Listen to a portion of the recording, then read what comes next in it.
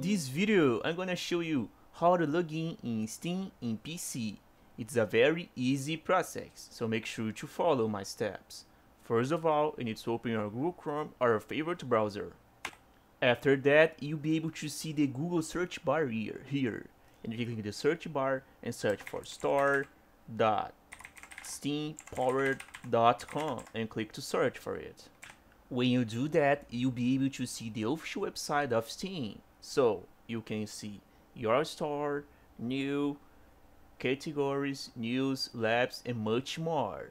So if you just want to make the login in Steam, you can click right here in login and just have to wait for the load.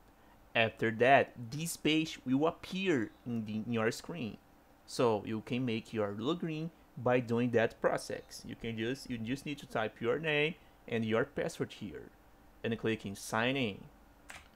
And you can also install Steam app on your devs. When you do that and open the app, the same page will appear in your screen and you can do the same process. Put your name right here and put your password. If you don't remember your name, you can click right here, app I can't sign in, and you'll be able to check your name and change password.